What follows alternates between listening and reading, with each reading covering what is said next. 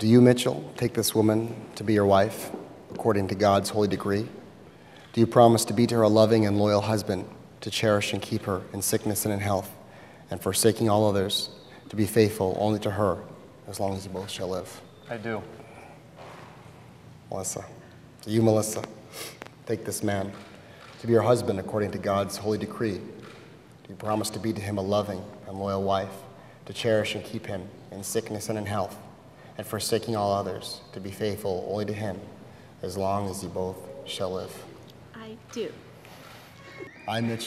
I, Mitchell, take you, Melissa, for my lawful wife, to have and to hold, from this day forward, for better or for worse, for rich or for poor, in sickness and in health, until death do us part.